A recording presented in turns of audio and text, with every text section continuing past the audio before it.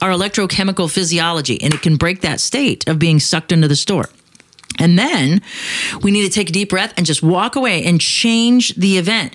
Always invite yourself for the opportunity to visit later when you're more in control, because you want to keep that door open, because abstinence creates obsession. Yeah. And then the more you deny yourself, the more you have to have it. But that's simply how we take emotion out of the picture.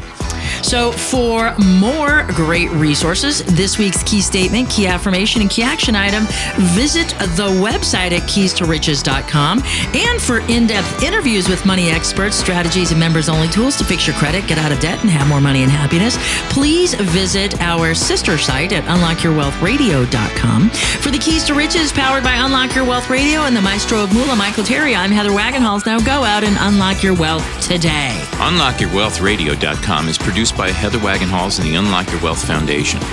UnlockYourWealthRadio.com and its affiliates are copyrighted 2016 with all rights reserved. For more information on the Keys to Riches Financial Wellness Series, please visit our website at www.unlockyourwealth.com.